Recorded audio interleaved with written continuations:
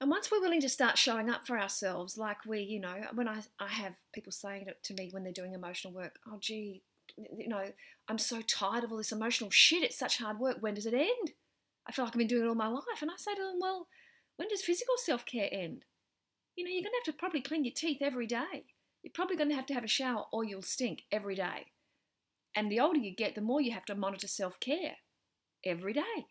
And emotional stuff doesn't change. You've got to show up for yourself every day. If you want to have, there's a beautiful saying, love like bread needs to be made fresh each day. And we've got to show up for ourselves every day. And only when we fill up our heart's tank do we have anything in the tank to give anybody else. And if we don't show up for ourselves, can't give away what you haven't got. You'll just martyr yourself and get resentful that people want from you because you haven't got enough, you're not giving to yourself. So, in the absence of having an extended biological family around me that I have a long history with, when I got clean and sober and I started to write about my truth, I was called a liar and a fraud. And I want to talk a little bit about lies, especially in families. And you often found probably you've got friends that maybe a relationship is broken up and you're friends with both parties. And one person will tell you one side of the story, then the other person tells you the other side. And they're almost conflicting. And you think, well, who's lying here? But you know both people and you know no one's lying. And the reality is conflicting stories can both be true. And I love the fable a wise male elder told me when I was first being called a liar by some of the members of my biological tribe, and I was devastated, because I was working with my therapist saying, am I a liar? Am I a psychopathic liar? Because if I am, just tell me, because I'd rather be a liar than have them hate me. If I'm a liar, I'll own it. But and he said to me, Cynthia, psychopathic liars for a start don't ask themselves if they're liars. And what's gone on in your family with years of secrecy, addiction, incest and violence, those things can only survive in pretense and in lies and in denial. And we just have to look at anyone that comes out, look at the Rolf Harris case, of course, when people come out against a person or an institution that's been set up to keep up appearances, and usually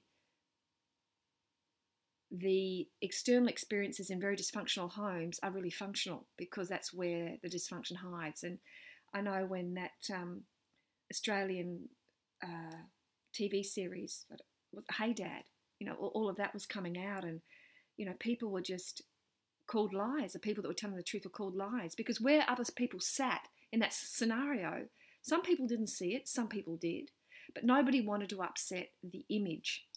And this happens in biological families as well. There's a beautiful fable about a man that had arguing children, and that had 5 children, and he blindfolds them all and takes them into a jungle. None of them have ever seen an elephant. They've never seen a picture of an elephant. They don't know what an elephant looks like.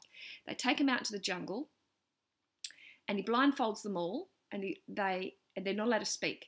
He puts one on the top of the elephant's back, one near its ear, one near its trunk, one near its tail, and one underneath it. And all of them had to remain silent and just feel their parts of the elephant. He kept them blindfolded and then took them back home, and they had to sit there and listen to each other about their experience of the elephant. And of course, one child would be talking about the child on top, how it was big and flat like the earth, like a stone. And then the other child would interrupt and go, no. The child that was at the trunk was going, no, it's wet, it's like a hose. And the other child would go, no, you're lying, it's not. The child at the tail was going, it was like a rope, it's a skinny thing like a rat. And the other child's going, no, you're lying, it was like a tree. It was at their trunk. And you can see where this is going. All of those children, where they were sitting in the elephant, are telling the truth and calling the others liars because where they sat was their truth. But where the others sat true was their truth. But they're both right.